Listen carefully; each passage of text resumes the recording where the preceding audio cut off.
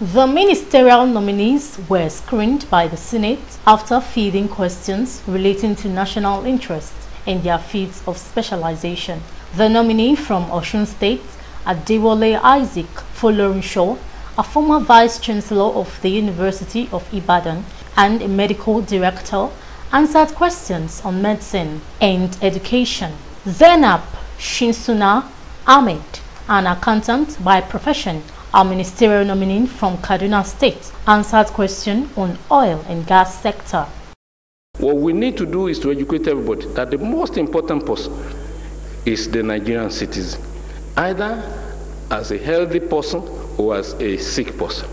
And when we all recognize that without that person, there will be no healthcare system, we will have nothing to do, we'll be jobless, then we will reattune ourselves to taking care of the interests of this Nigerian. How do we make these miners practice better mining in the various areas where they are?